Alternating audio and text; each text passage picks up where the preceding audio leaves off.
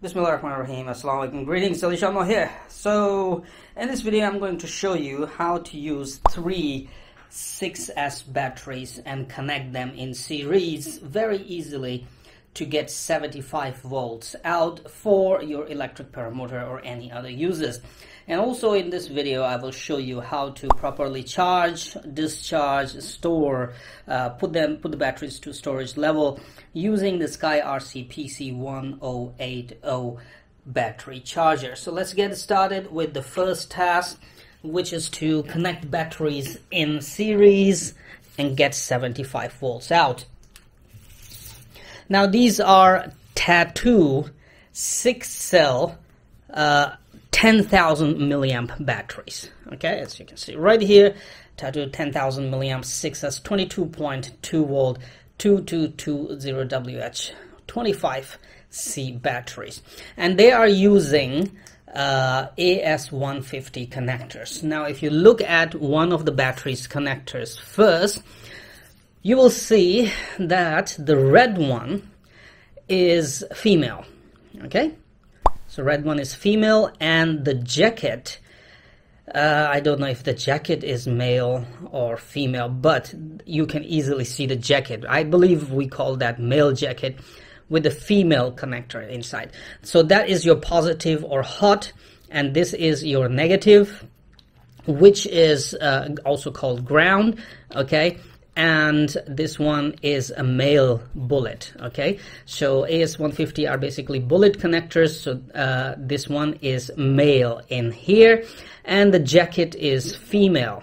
Okay, so male bullet, female bullet, and male jacket and female jacket. This is what is the correct installation of the AS150. Now never ever, because these two will fit properly, never ever, again, never ever connect these two together on the same battery, because that will be a huge spark, and right after that you will enjoy fireworks, explosion, and probably burn down your house and enjoy the rest of your life under a bridge. So never ever do that. Now all these three batteries have the same thing.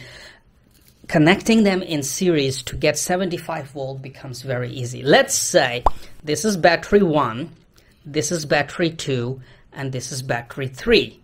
Okay, once again, look at it clearly and pay attention, because here if you make a mistake, you're gonna regret that mistake for the rest of your life. Okay, so battery 1, battery 2, battery 3. Each of the battery has one black and one red cable. Okay, very easy. Now, as easy as 1, 2, 3, battery 1 red, battery 2 black. As I have just mentioned, these two connectors will connect with each other. Okay, so battery 1, what? Red. Battery 2, what? Black. Just plug them without any issues. No problems at all. There will be no problem. No spark, nothing. And now you have red on the battery 2, only red available on the battery 2. So you will plug it to battery 3 black. Once again, battery 2 red to battery 3 black. There you go. Now, battery 3 red and battery 1 black, they are hot with 75 volts. Okay, so this 2 is going to provide you 75 volts out. So if you have your speed controller, plug this to the red, plug this to the black, and there will be a big spark. I hope your speed controller, like the one I use, they have a ground cable that eliminates the spark. Otherwise the spark is very big and damages the connectors. Okay, so make sure to use a speed controller with a spark eliminator circuit.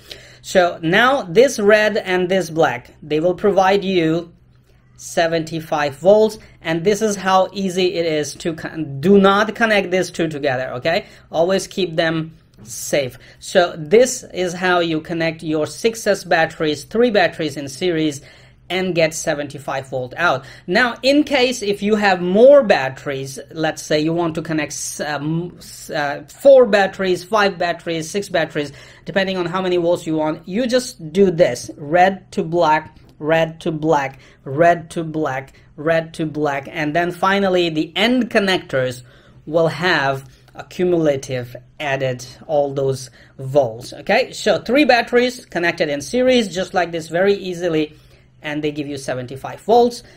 And remember, once again, always keep these connectors very nicely. Always remember to maintain these connectors.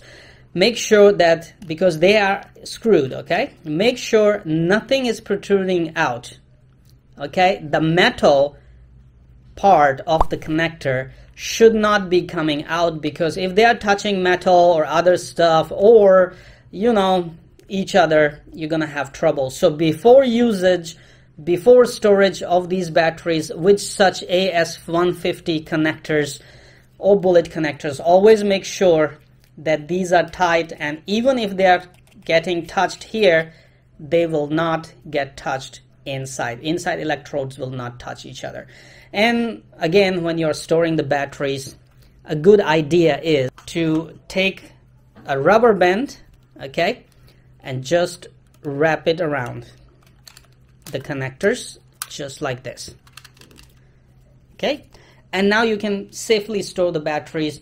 Also, if you have a 3D printer, you can easily 3D print a cap for these connectors. So you put a cap on, and then there's no problem, no issues, no worries ever that these 2 connectors will ever touch any other metal or any other thing. So these are the safety tips for the batteries, okay? And this is how you easily you know, connect 3 batteries in series and get 75 volts out. Now let's talk about charging and storing the batteries. Each of these batteries, each of these cells will charge to 4.2 volt when fully charged. You should not drain the battery lower than 3.3 or 3.2 volt. To be safe, I will say do not go below 3.2 volts per cell. But a fully discharged battery should have 3.6 volts per cell to be safe. So do not discharge the batteries too low, okay? Do remember this thing.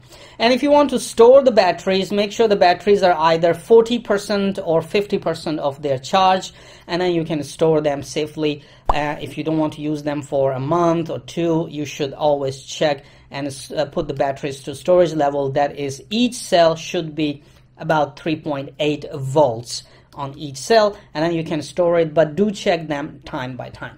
Now let's talk about charging, okay? Now we have the SkyRC PC1080 charger. You will turn it on from back. Okay. Now it's very easy. There's a balance lead here, and again, red and black respective connectors. So your balance lead will go just like this. Make sure that the pins are aligned nicely. Do not force this one, because if you force this one and one of the pin just touches wrong to other pin, you are in trouble. Then connect your red and connect your black. Now this charger can charge 2 batteries simultaneously at the same time as a master and slave, so you might want to add another battery as well. And similarly, just add the battery, making sure align the pins. Do not force the balance plug, okay? If the pins are not aligned, red to red and black to black. Okay, now I hope you can see very clearly all these menu systems. We have a stop, status, start, stop, status, and start buttons. So we'll just start from here, and it says LiPo fast charge. I don't want to do that.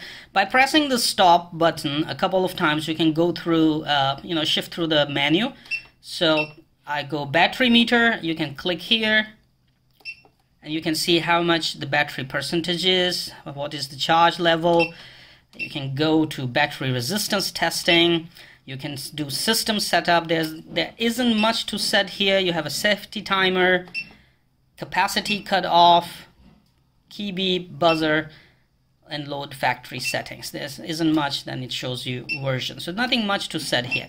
Now come back to LiPo balance charging. Press the start button and the balance charging starts blinking.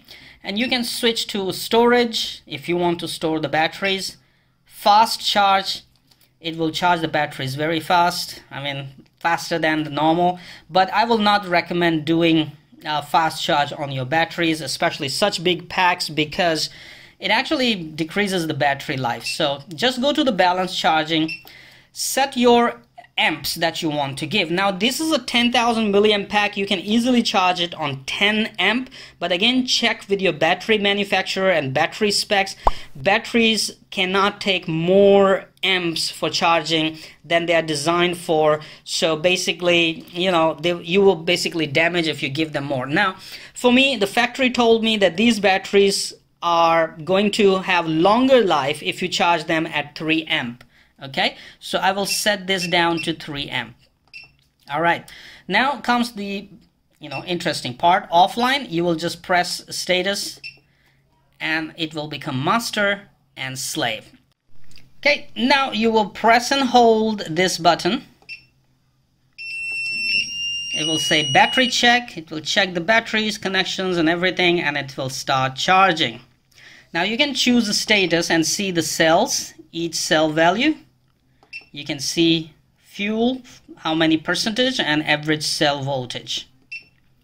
Okay, pressing start, you can come back. So this is how you easily charge these batteries. And basically, if you want to charge single battery, you just have to make it offline. Right here, make sure it's offline and it will do.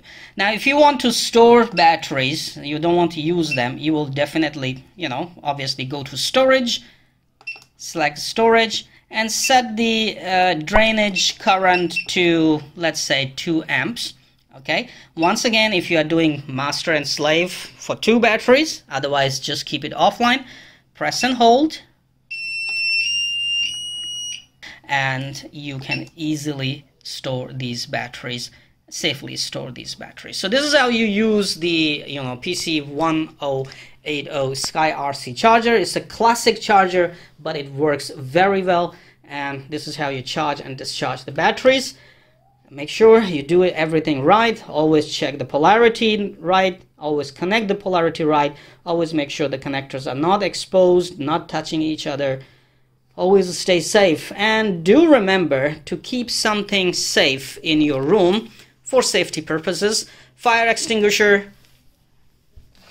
Or in my case like this, I keep a very nice, fireproof clothes in my room.